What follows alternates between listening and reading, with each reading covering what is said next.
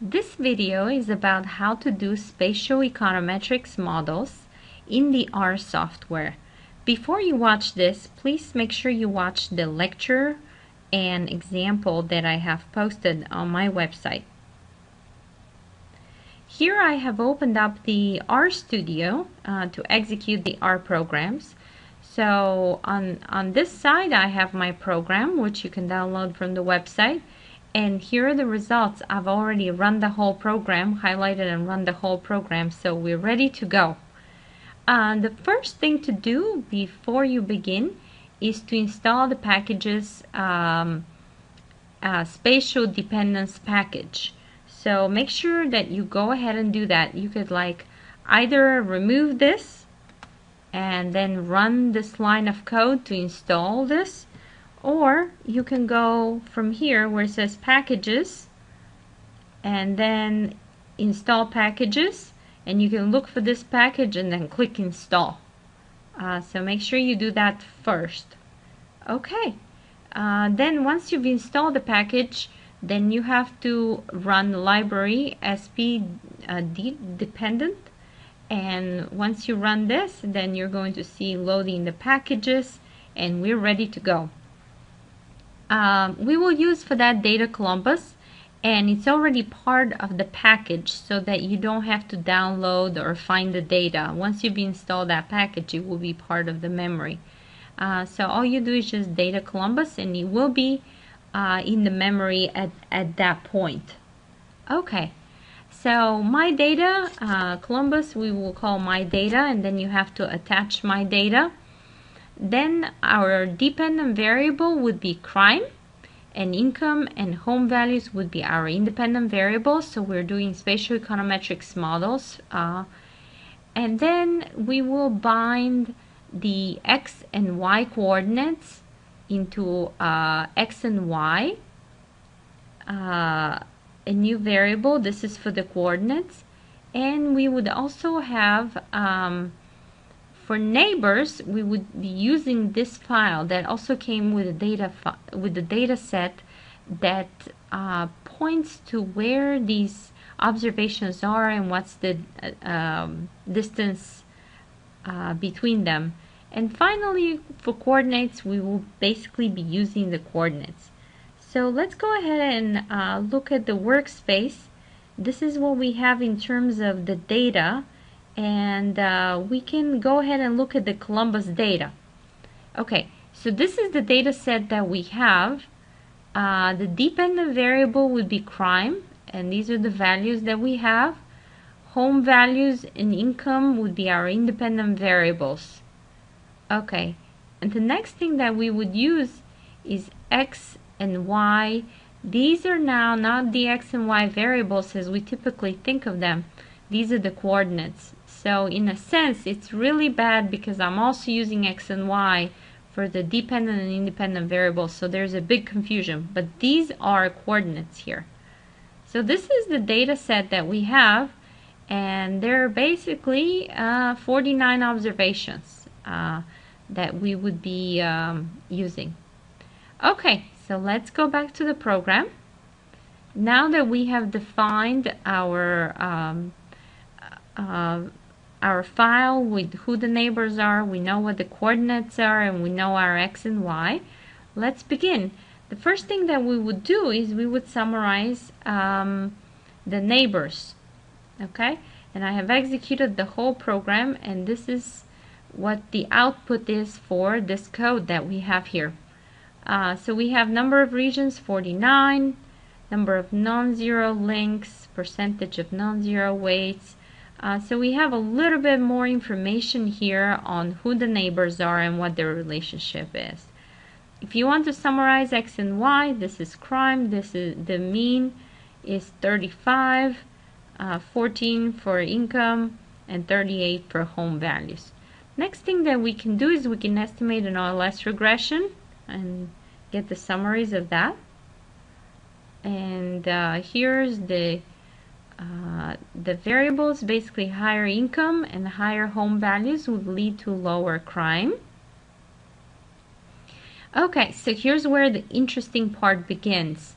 we will be doing spatial analysis based on contiguity.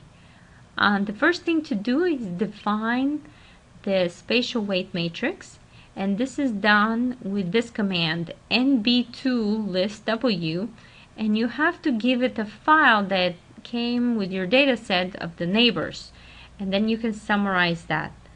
So once we execute this code, it's right here. This is the summary that we have, and we already have this list W is already generated for us.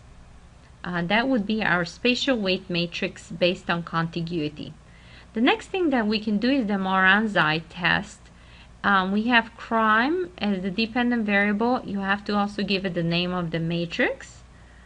So we would have, this is the test statistic that we have here, and the p-value is very small, less than 0.05, therefore we have spatial dependence. So another thing that you can do is you can plot the Moran's-I, and if I run that, this is what we have as a output. So we have crime on this line and spatially legged crime here, which means this is the W, the spatial weight matrix, times the crime. So the 45-degree line is what we have as the perfect prediction. So we see that we don't have perfect prediction, but it's pretty good. So if this is the actual value of, say, 28 for crime, it's probably predicted as like 26 or something like that, using the spatially lagged values. So we have a relatively good prediction. Okay, so let's go back to the program that we have. So let me find where. Okay, so we were right here.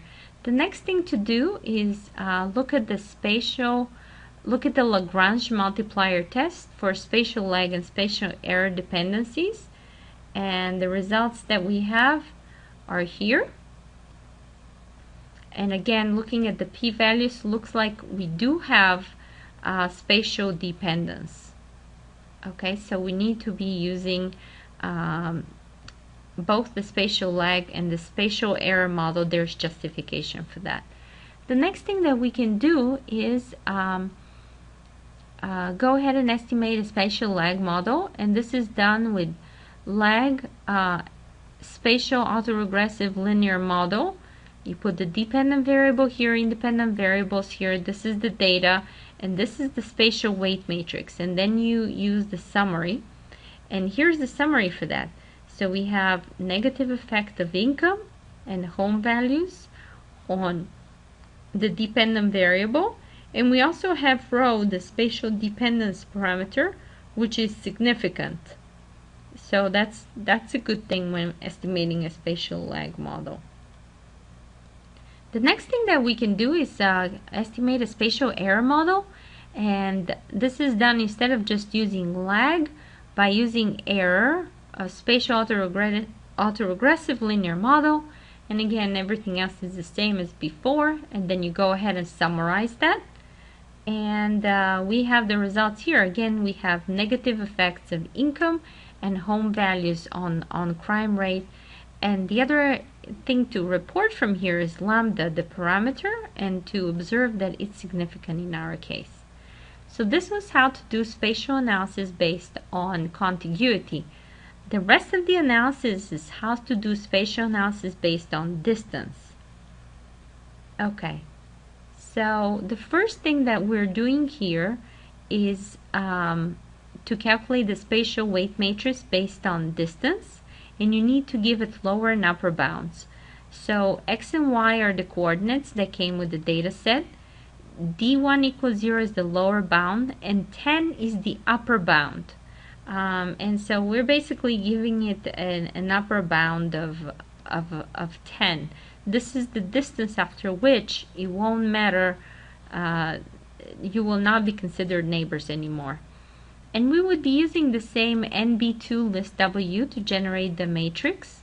NB, that's how we would call it, and style equals W. So this is kind of like part of what this command requires.